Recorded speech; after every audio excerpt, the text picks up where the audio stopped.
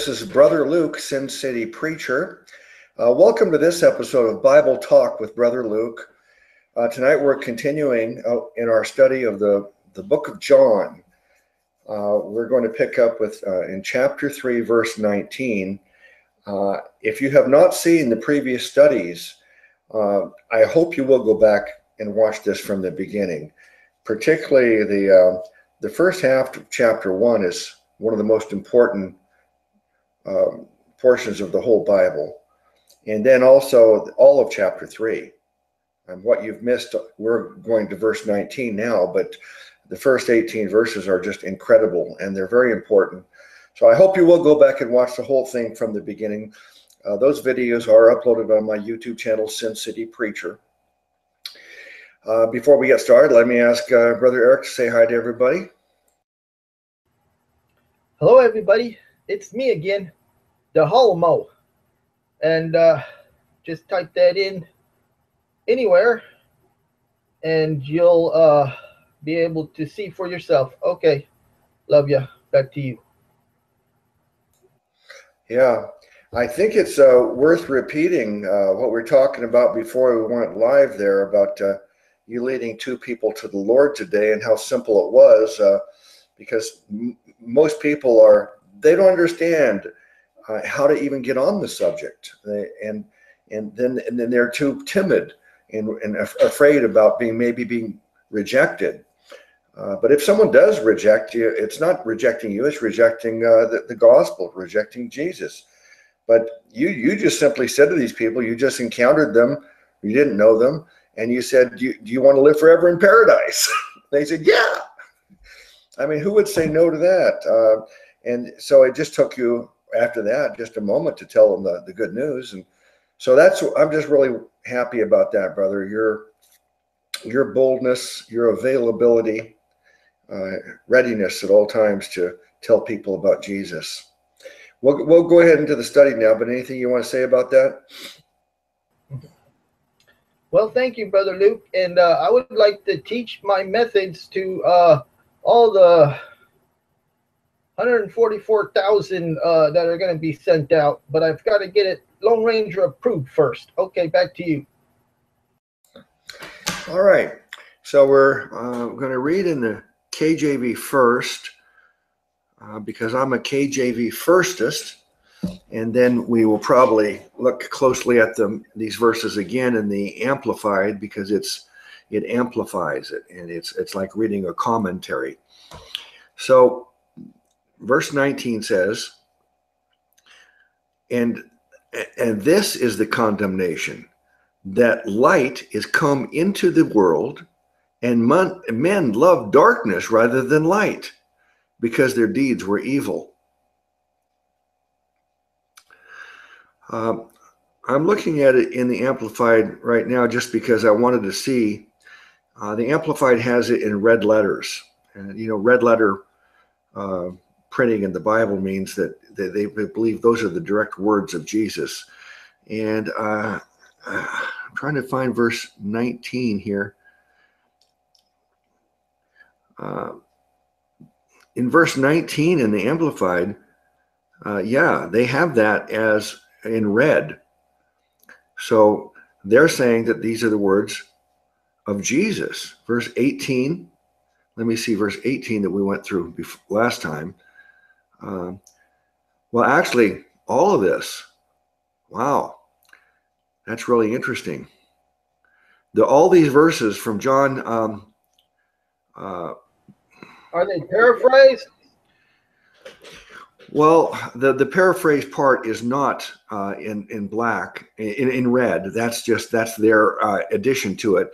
But the actual words are in red, and it's all the way from much of this, the whole chapter is in red, and particularly. What manuscript did they use to? You know what I'm saying? No, I don't know which is their source of manuscripts they used, but the interesting thing is that they believe that these are all the direct words of Jesus, and some people might argue that this is John recounting what happened, and John, or the Holy Spirit saying this, but not the words of Jesus. But I don't see any reason. First of all, I know this is the word of Jesus in verse 13. He's in verse 12. No, verse 11. In verse 10. Yeah, it's clear, all of this. It says, Jesus answered and said unto him, and then he's still talking all this time, all through all these verses here. Verse 14, and as Moses lifted up the serpent in the wilderness, even so must the Son of Man be lifted. It's clear that these are all the words of Jesus, but I hadn't really thought about that before. That is important, that these words are coming directly from him. And these are it's the beginning of the believe verses in John, because there's 99 believe statements in the Gospel of John. And so this is Jesus saying believe. So I'll read this again, and then let me get your reaction to it. Verse 19, it says, and this is the condemnation, that light is come into the world, and men love darkness rather than light, because their deeds were evil. Brother, what do you say about that? I'm a little bit confused. What exactly is the condemnation? Well, let's go back. It says in verse 18, it says, he that believeth on him is not condemned, but he that believeth not is condemned already, because he hath not believed in the name of the only begotten Son of God. So Jesus is saying, if you believe in him, you're not condemned. But if you don't ever believe in him, then you are already condemned from the beginning, because you've never believed in the name of the Son of God. And we know that in so far in this chapter, he didn't elaborate on what condemned means. And a lot of people can even debate what condemned means. But let's just suffice it for now to say, you're not going to go to heaven if you're condemned. But if you believe in Jesus, you're not condemned. Therefore, you do get to go to heaven. And so in verse 19, he said, and this is the condemnation, that light is come into the world, and men love darkness rather than light. So what's your response to verse 19? Well, Brother Luke, I just noted the condemnation is mentioned in John 3:16. And that condemnation is to perish. Hello, Stephen. I'm so glad to see you. Hey, I got to turn my editing on here. I forgot to turn it on, because I don't let just anybody come in here. They got to be approved. So I've got that set up now. But, of course, Stephen is approved. Hello, brother. How are you doing tonight? Great. Just got back from a Young Life session. From a Christian club to a Bible study. Well, I'd say what a wonderful day you're having then, huh? Oh, yeah. Okay, I'm going to read this. We're in John chapter 3, verse 19. And did you hear the first couple of minutes? You know what we've said so far? I looked on YouTube for a second before I got here, but in reality, I kind of really just jumped in. Okay. You haven't. But we're in verse 18 as far as I could see. No, we're on verse 19 now. I just read it in the KJV, so I'm going to read verse 19 in the Amplified. And it says, this is the judgment, that is, the cause for indictment, the test by which people are judged, the basis for the sentence. The light has come into the world, and people love the darkness rather than the light, for their deeds were evil. So I think the way they expounded on it and amplified it, when it says this is the condemnation, they say this is the judgment. But in terms of the judgment, they define that as the cause for indictment, the test by which people are judged, the basis for the sentence. So the basis for the sentence, yeah. Well, we know that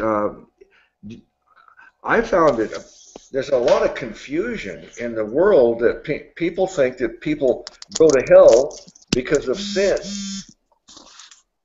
And most people, if you just ask them, even if they're fairly educated in the Bible, they still believe that we believe in Jesus and we don't our sins are forgiven. We get to go to heaven. If you don't believe in Jesus, the reason you go to hell is because your sins are not forgiven. But the Bible says that he's the propitiation for our sins. He died for our sins, not only ours, but for the sins of the whole world. So if we believe that there is universal atonement, that the death of Jesus served as the payment for everybody's sins, that means even atheists, even Muslims, he died for their sins too, then the reason people go to hell is not because of sin, because Jesus died for their sins. The reason they go to hell is because of unbelief in Jesus. And that's what this verse is telling us. And that's what it says in the Amplified. Let me read it again, the Amplified, then get your reaction to it. It says, this is the judgment. Now in the King James, the word is condemnation. This is the condemnation. And they explain it. That is the cause for indictment, the test by which people are judged, the basis for the sentence. I think that's referring to the point I just made. The reason people are indicted, the reason they're found lacking, is because they did not believe in Jesus. And it says, the light has come into the world, and the people loved the darkness rather than the light, for their deeds were evil. Okay? What's your response to that? I'm still trying to correlate it to unbelief.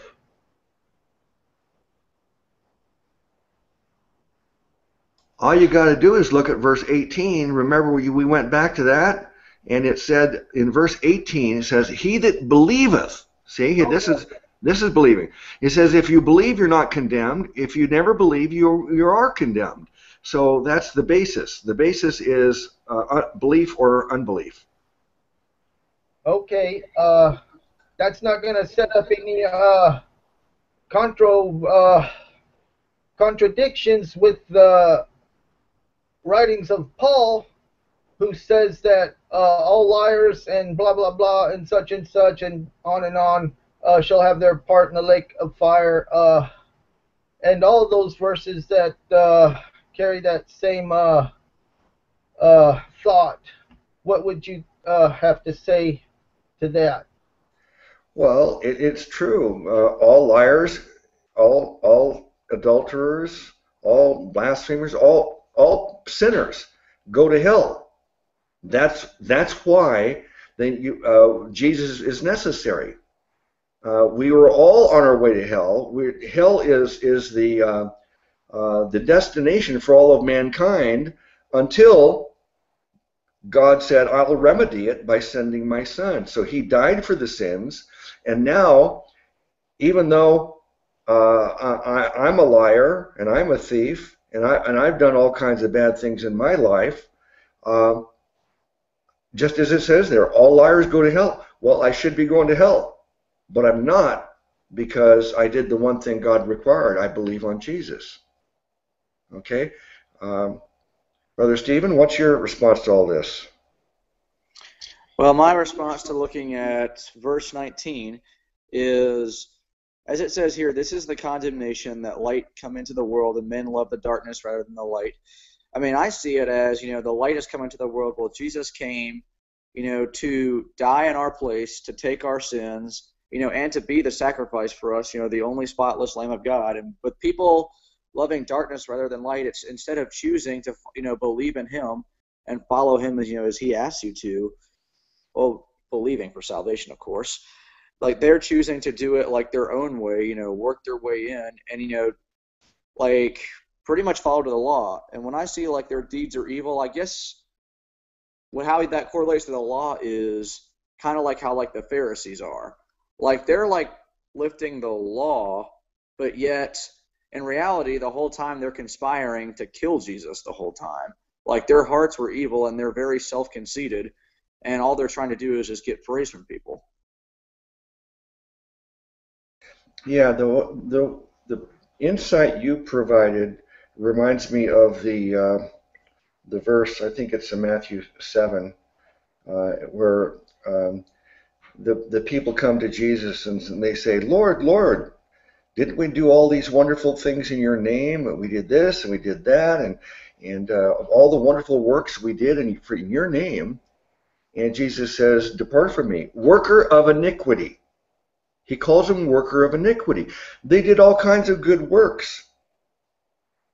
So but he considers their works to be workers of iniquity, wickedness.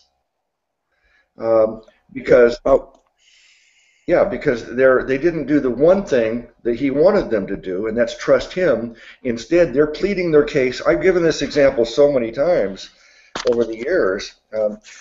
Most people think that when you die and you go before God and he judges you, you plead your case and you say, I went to church and I was charitable and I did good deeds. And they plead their case based upon the things that they did. They're trying to be justified by their own works. But as Jesus says, worker of iniquity, that your works are like filthy rags. Why didn't you put your faith in me instead of your works? Depart from me, I never knew you. Yeah. Well, I mean, and of course that's going to leave a lot of people, like Lordship Salvationists to like gasp, because like they will have, worked themselves, to death trying to get their salvation and to be good enough and to justify. But, this is kind of skipping a little bit ahead. As you remember looking at John 6, I'm just going to read verses 28 and 29. Then they said unto him, what shall we do that we might work the works of God?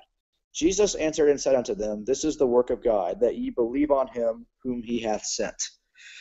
And it's like all these people back in the verse that you mentioned, they were all trying to use their own righteousness to get to heaven, and they were like pretty much, it's like the Pharisees bragging on their own works, thinking that that'd be good enough instead of just coming to Jesus and believe and, coming, because as Jesus said, I am the way, I am the truth, and I am the life, and no man may come to the Father but by me. They're trying to forge their own way rather than come to him, than do the real work of God, which is to believe, which Jesus said. Amen.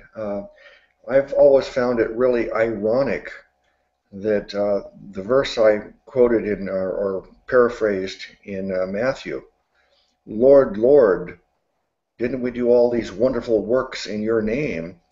That portion of scriptures, the Lordship Salvationists quote that to justify Lordship salvation. And it's exactly the opposite of the way they understand it. It's condemning people trying to be justified by their works. But they use it to make the case that, look at all the wonderful works I did in your name. Well, they're saying, well, these people didn't do enough. They did works, but they didn't do enough. That's why you better really, really get serious about your works, really make Jesus your Lord, really, surrender your whole life over to him. Otherwise, he'll say, depart from me. So the very verses that condemn Lordship salvation, they think it supports it. Yeah, because Jesus says it is the ones who do the will of my Father, and that's the part they really twist, because they really think that it's like what you said, they haven't made Jesus Lord enough, or haven't done it with a 100% heart, or haven't just gone at it 100%, have been 100% sinless or 100% perfect, as you'll see by many quote, false prophets, and by, many Lordship Salvationists. Of course, I've known a few in my past, but, I already just told you what the will of, God was, which was to believe on him whom we have sent. And, that's the only way we'll be justified.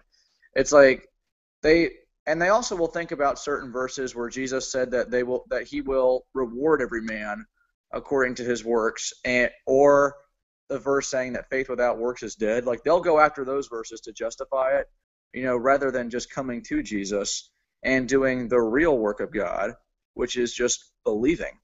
That's all that's all Jesus asked for us. Verily, verily, I say unto you, he that believeth on me hath everlasting life.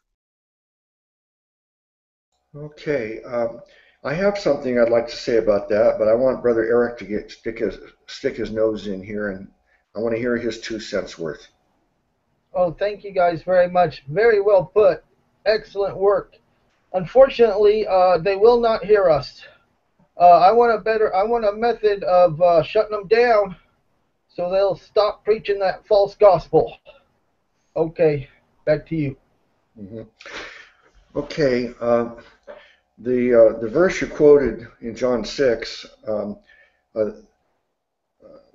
what works must we do to do the works of God? And Jesus said, this is the work of God, that ye believe in the one he sent. And then we have verses that say that you're not saved by your works, you're saved by grace, so that no one can boast. You're saved by faith and grace. So we all agree that it's completely by grace and faith, and that salvation is a free gift. Our works do not factor in at all. We don't have to do even one work. Even the verse that says, to the man who worketh not, but believeth in the one who justifieth the ungodly, his faith is credited as righteousness. To the man who worketh not, I mean, that means to me he didn't do one work at all. And so if a person does zero work but trusts Jesus, then they're going to go to heaven. But then we have this verse in John that you quoted, and it seems to see that the believing in Jesus is a work. But the way I see that is, I mean, some people say that the verse actually says, Jesus says, this is the work of God, that ye believe in the one he sent, the work of God. So sometimes a Calvinist will use that verse to say, see, it's the work of God. It's all God making you believe. But I would say this is the work that God wants you to do. This is instead of work, though, it could be translated, this is the one thing. This is the one requirement. You don't have to join a religion and become religious and follow religious rules. There's one thing you're required to do, just one: believe in Jesus. So in a way, it's unfortunate that the word work is in that verse, but that's why I was in a hangout earlier listening for a while to somebody talk, and I never got a chance to say anything, but the point I wanted to make, I'll make right now, because now it's relevant again, and that is that there's this argument, they call it monergism or synergism. Monergism is just simply that man doesn't do anything, God does it all. Man doesn't even choose to believe, God makes him believe, and that's Calvinism. So God does everything. It's completely one way. God does it all, man plays no part in it. And then synergism is that God does one thing, he's gracious, and we do the other thing. We have faith. He's gracious enough to give us salvation if we will have faith. So God has his part is grace, our part is faith. But the problem is that the Calvinists argue that you're stealing glory from God if you think that you're doing something like, okay, I'm choosing to believe, and therefore I'm able to take some credit for this salvation because I did something good and now I deserve it. Now I also believe in sola gloria, and I believe all the five solas. Sola gloria means that we've got to make sure that Jesus gets all the glory. We don't want to steal glory from Jesus like the Lordship Salvationists do. They're boasting about their works and stealing glory from him because they're trying to, as it says in Paul's, lest any man should boast. But isn't a Lordship Salvationist have to boast saying salvation is based upon how much I do too? So we want Jesus to get all the glory and say we agree that our works do not factor into our salvation. Jesus gets all the glory. But are we stealing glory from Jesus if we say that believing is a work? Well, that's why I like the term that I adopted a few days ago. I made a video.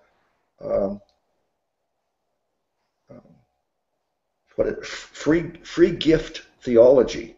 Free gift theology. Now, we're used to using the term free grace theology, and there's nothing wrong with it. It's true.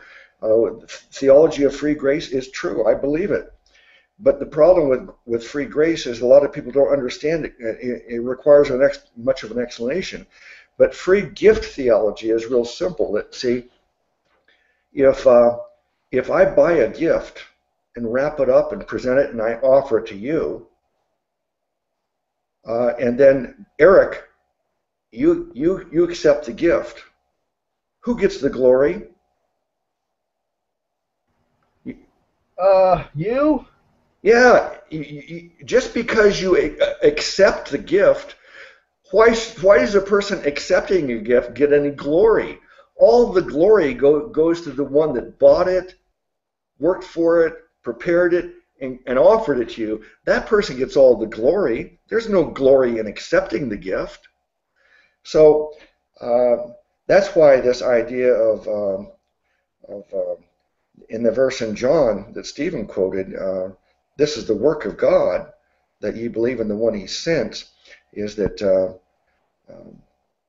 our part is the part that's required of us is just to believe in Jesus. And just because we believed in Jesus and we did something, in other words, God does everything. All we have to do is believe. And the fact that we chose to believe, it doesn't steal any of his glory. It's no more stealing glory from Jesus in that way than if he gives us a gift all wrapped up with a bow, and all we do is accept it. How am I taking any glory from the gift giver? Because I accepted it. Do you see the importance of that? Is it okay if I glory in the gift? That's where we should do it. We should boast on Jesus, not boast on ourselves. Stephen, you still there? Oh, yeah, I am. Okay. Any comment before we move on? I mean, yeah, I do like that analogy about like the buying the gift, and presenting it and like gift wrapping it, because that's what Jesus did. He's the one who bought us our gift of salvation with his life, and by shedding his blood, and by him fulfilling the law and him being pleasing to God, he did it all, and then he offered us the gift. So I mean, literally all the thanks of any gift goes to the giver. So all of our thanks, all of our praise, goes to Jesus and Jesus alone, and not us or anything that we do, and which you will not see in a Lordship Salvationist crowd, because they're all trying to compare themselves to each other, and it's like a holier-than-thou movement sometimes. Okay, guys, that was verse 19. Let's go on to verse 20 now. In the KJV it says, "For everyone that doeth evil hateth the light, neither cometh to the light, lest his deeds should be reproved." This is still Jesus talking here in this verse. "But he that doeth truth cometh to the light, that his deeds may be manifest, that they are wrought in God." I really like the concept of the light and the darkness. It's like, remember I was talking about martial arts in the show last night, brother, and I talked about how I practiced martial arts by pulling into the parking lot and looking for a lighted area so I could park my car where the light was. Yes, absolutely. Great Yeah. story. Because the criminals, they want to avoid the light. They hide in the darkness. If you put light on, they're exposed. It's like turning the light on and all the cockroaches flee and run into the cracks of the walls, instead of the light exposes them. And so that's what this is really telling me is that when we talk about Jesus and what we listen to what Jesus said, we listen to this gospel, this beautiful salvation. It's light, and some people, they don't want to be in the light because it exposes them. They're exposed in the light. And sometimes though people get exposed in the light and they feel contrite, and they come to their senses and say, yeah, the light has exposed me. I recognize who I am, and I recognize why I need Jesus now. I'll go to the Amplified, but what's your response to that so far? Wow, that's great. Wonderful. And I'd like to mention also that light destroys the darkness. Okay, back to you.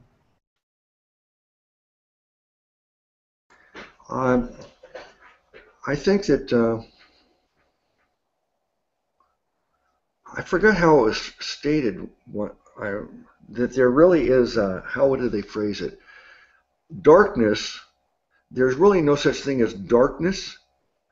Darkness is just absence of light.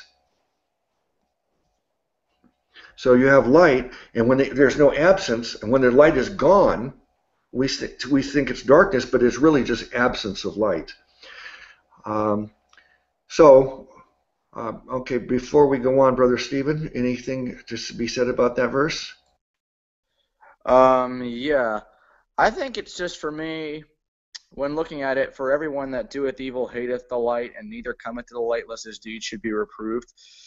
When I look at that verse, I guess it again kind of reminds me of the lordship salvations, slash Pharisee crowd, because it really kind of, I guess, shows off the conditions of their heart, because instead of being willing to come to Jesus, they're still just wanting to do it their own way and being justified their own way. And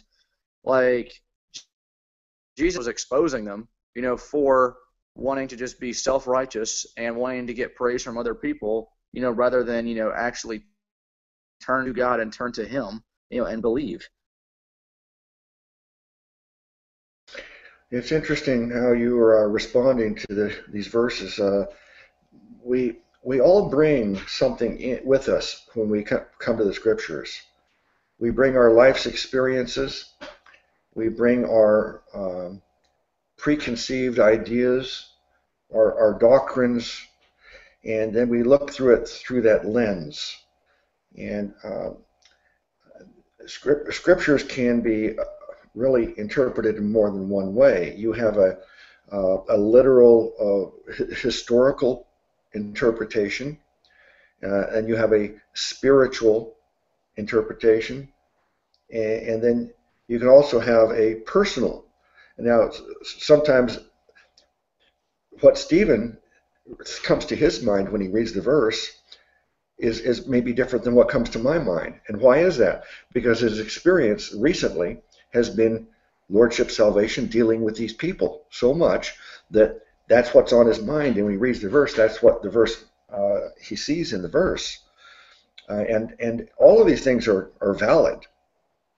But when the way you introduced lordship salvation into these last two verses, I wouldn't have done that.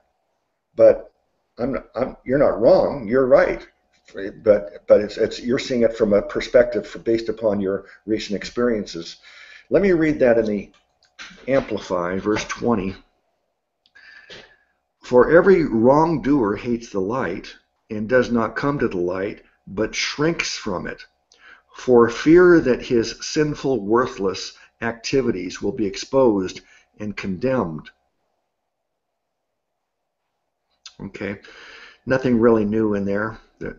Nothing that to really add, I don't think, to what the KJV said. Now let me go on to verse 21 in the KJV. But he that doeth truth cometh to the light, that his deeds may be made manifest, that they are wrought in God. Okay, the next verse moves on to something else. So let's take a minute and look at verse 21 deeply here. I'll read it again and let me get your reaction. But he that doeth truth cometh to the light, that his deeds may be manifest, that they are wrought in God. Okay, Brother Eric? I was just thinking, I'll bet you anything that a Calvinist just loves that verse. What do you think?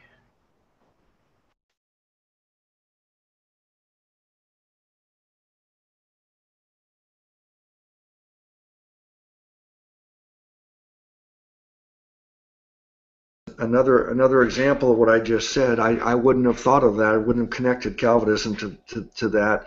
But since you brought it up, I can see I can see how it could be. I'll read it in the Amplified.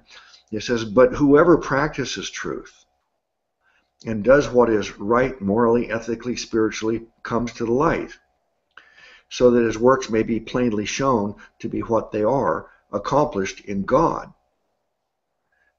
So they might think that's accomplished by God, or that they're being compelled to come into the light because God is forcing them to do it. That's how maybe a Calvinist would try to force that into it. But to me, before I talk, let me ask Brother Stephen's reaction to it. Well, looking at verse 21, "But he that doeth truth cometh to the life, that his deeds may be made manifest, that they are wrought in God." When I see this, I know I'm looking at it right now. I'm not looking at the camera, but when I see this, it's the ones who really, seek after Jesus and seek after God, come to Jesus to be justified. That, as it says here, that their deeds may be manifest and wrought in God, that they may be justified, in God's eyes through Jesus and not of their own way. Coming to the truth, which is Jesus, and that only He can save them and not their own works, and not having that greedy heart, but actually seeking the Lord Jesus. Yeah.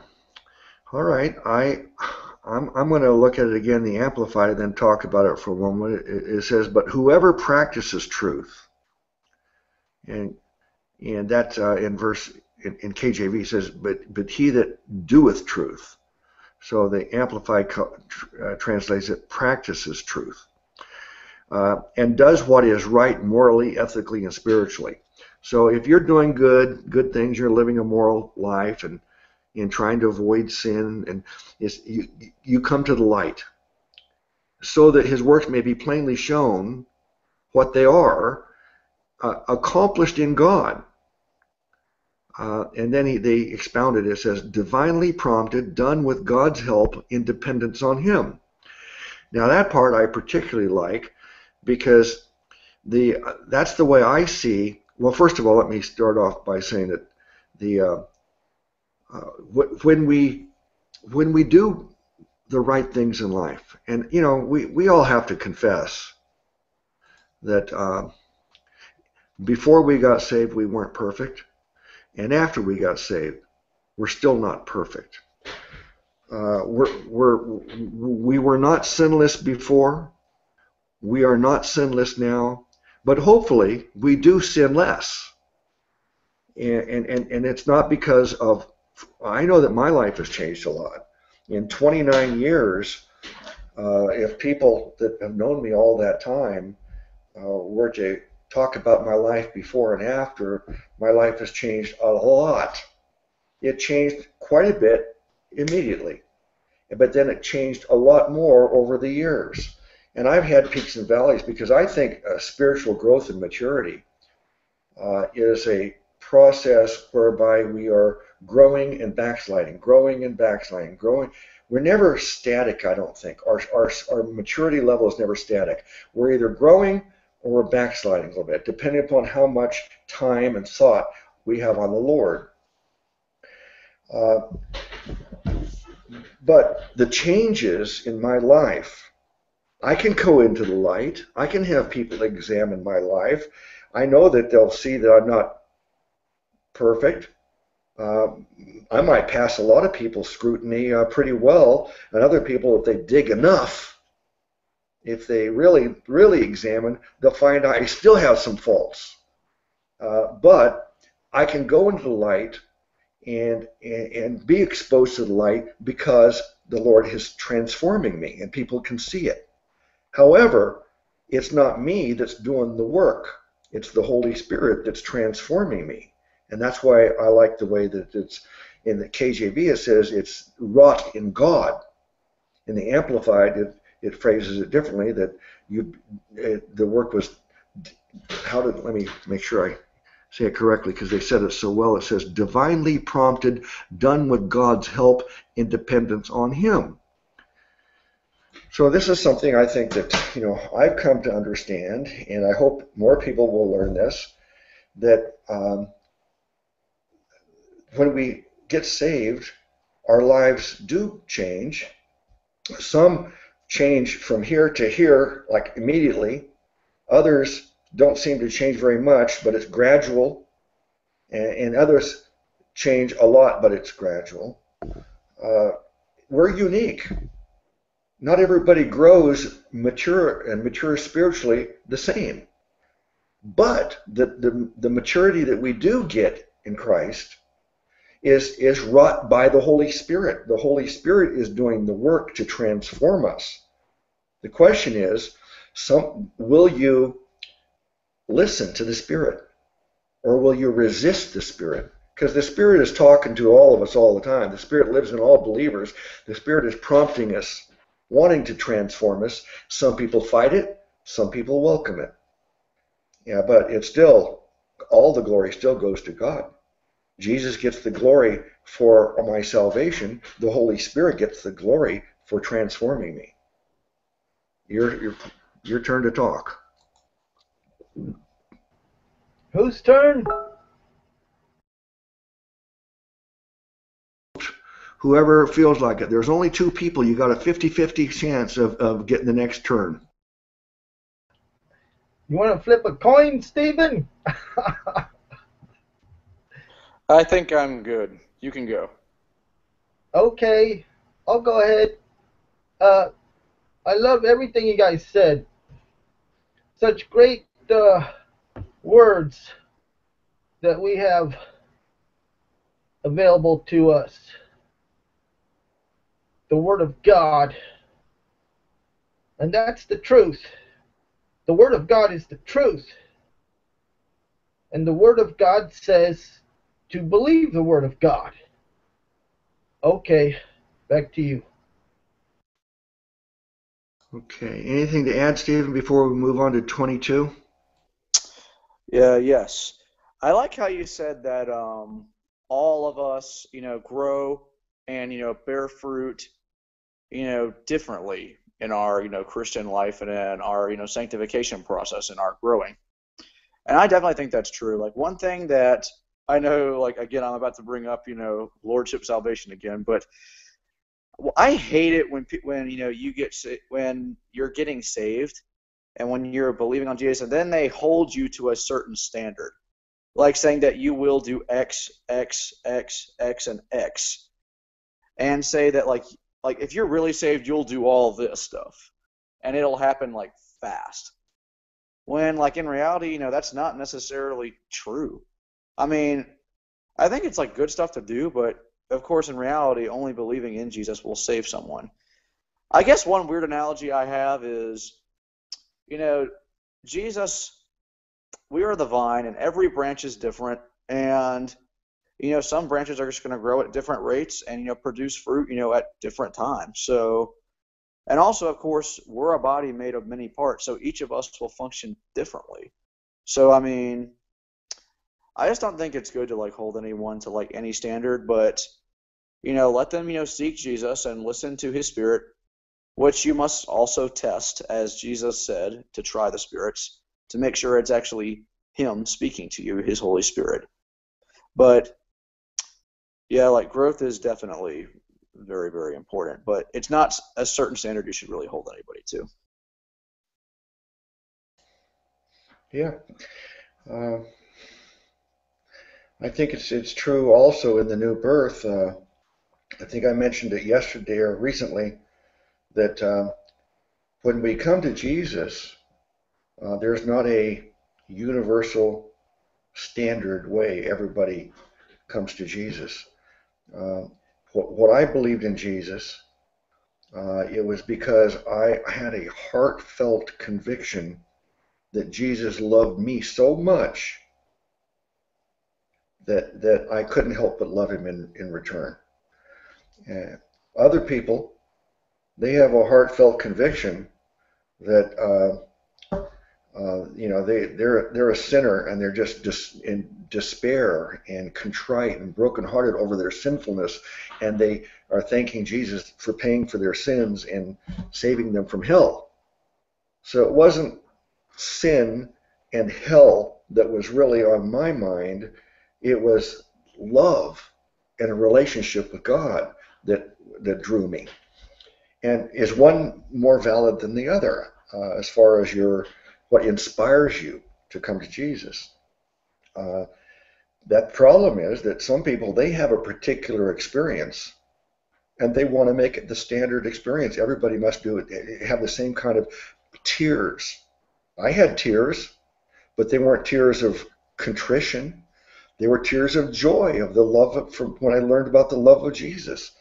But someone else, they have tears of contrition, and they're going to question you. And if you didn't have tears of contrition, they're going to challenge whether you are truly saved. So our new birth experience is unique. And also, after we get saved, our spiritual growth patterns are unique. And that's the problem, is that people are trying to impose a universal standard on everybody. I'll go on unless you want to say anything else about that.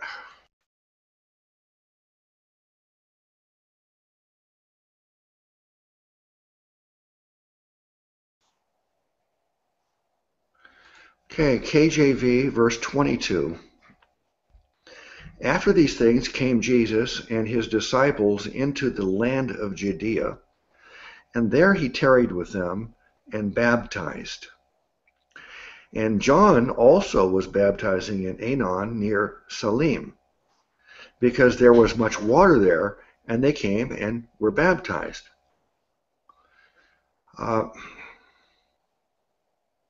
For John was not yet cast into prison. That's 22 through 24. Now, a person might think, what it says here in verse 23, in verse 22 it says, and after these things came Jesus and his disciples into the land of Judea, and there he tarried with them and baptized. So maybe some people will get the impression that Jesus is performing baptisms there. And then it says John was also baptizing nearby too. John was not yet in prison. I'll read it in the Amplified in a minute, but let me get your reaction to that so far. I thought I read somewhere that Jesus was baptizing, but I never contemplated it. It just went in and out. Was there another passage somewhere that infers that Jesus did baptisms? I think we're going to find a verse that's saying that Jesus never baptized anybody. But that's why I mentioned it here, because this verse, a person could say, see, Jesus is performing baptisms, but it doesn't explicitly say Jesus is performing baptisms.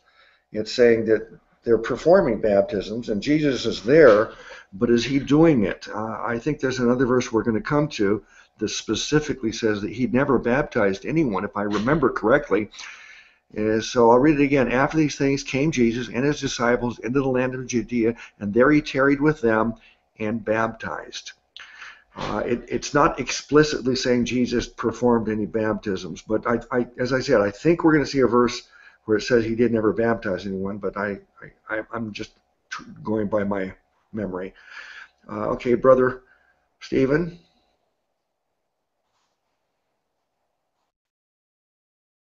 Okay, there's the mic. Well, looking at those verses, how he said he came into the land of Judea and tarried with them and baptized. I mean, I guess I'm not going to say too much about Jesus performing baptisms here, but I think maybe it's just talking about just more people coming to faith in Jesus, and that he's with them, and bringing them to faith in him at this time, and it's just recognizing that, because all throughout the Gospels it's talking about people being added to the belief. All right, let me see if the Amplified has anything to say about that. In verse 22 it says, Now this is not, it's no longer in red, so this is no longer the words of Jesus. It says, after these things, Jesus and his disciples went into the land of Judea, and there he spent time with them and baptized. Now John was also baptizing at Aenon near Salim, because there was an abundance of water. There was an abundance of water there, and people were coming and were being baptized, for John had not yet been thrown into prison. It doesn't really help us, does it? The Amplified does not expound on that at all. But either one of those, you could get the impression that Jesus is performing baptisms, and I seem to remember that he never did. So we'll have to wait till we get to that point, I guess. Let me go on now in the KJV. Verse 25. Then there arose a question between some of John's disciples and the Jews about purifying. And they came unto John and said unto him, Rabbi, he that was with thee beyond Jordan, to whom thou bearest witness, behold, the same baptizeth, and all men come to him. John answered and said, a man can receive nothing except it be given him from above. Ye yourselves bear me witness that I said, I am not the Christ, but that I am sent before him. Let me stop there. It seems also that verse 26 also supports the idea that maybe Jesus is baptizing. Before I go to the Amplified, anything to say about that? Apparently, one of the disciples and Jews are testifying that Jesus is baptizing. That's what it seems to say, but it's not explicitly saying Jesus is performing the baptisms. Maybe I'm wrong. Did you guys have any idea on this before I brought this up? I believe I've read the scriptures over and over again, and it comes to my mind that says Jesus never performed any baptisms, but maybe I'm wrong. I guess I don't really know too many specifics about that one verse that said he never baptized, but I guess we'll figure that out kind of when we get there. It's just I just don't recall it right now. Okay, let's go on and read this now in the Amplified, verse starting with verse 24,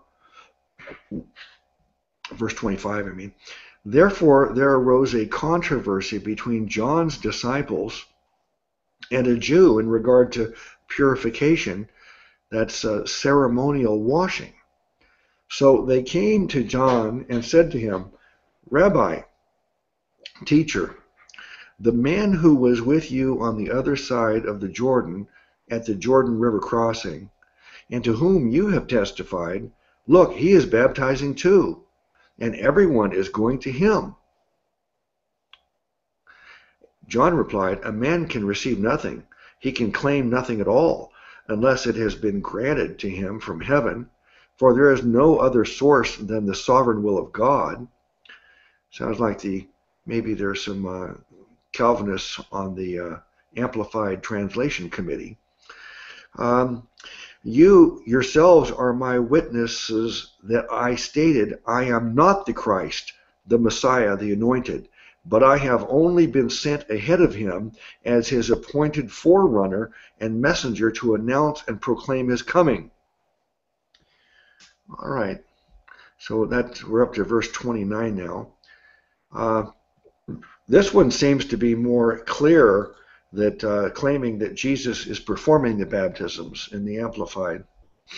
I'm still not convinced it's true, and I believe there's a verse that says otherwise. Okay, let me go to the KJV verse 30. Verse 29. Well, I better end it here. Let me end it here. We'll pick up with verse 21 next. I just noticed the time. We're getting close to 8. So I'm going to go John 3, verse 29. That's where we'll go next time. The reason I'm stopping abruptly is, as usual, I'm trying to keep these broadcasts to about an hour, and I want to make sure I have time left in the end to tell people the good news about the free gift of salvation. So let's not neglect that. Before I do, though, I want to give each of you whatever time you need to kind of summarize your thoughts on the study for today. Whoever wants to go first, go. Well, Brother Luke, I hate to leave those red letters. They're such a blessing. I wish we could go back over them again. Okay, back to you. Okay, Brother Stephen? Yeah, I mean, this was definitely a lot. Looking at, he that believeth on him is not condemned, but he that believeth, he that believeth on him is not condemned, but he that believeth not is condemned already. It's just about looking at, believing in Jesus, for all of your salvation rather than any of yourself. And that, the light has come into the world, that Jesus was here, and then people just loved their own, ways of, self-righteousness, not just necessarily doing, wrong things. And of course, those people also that doeth evil hateth the light because they'll be exposed for their self-righteousness, and their hearts.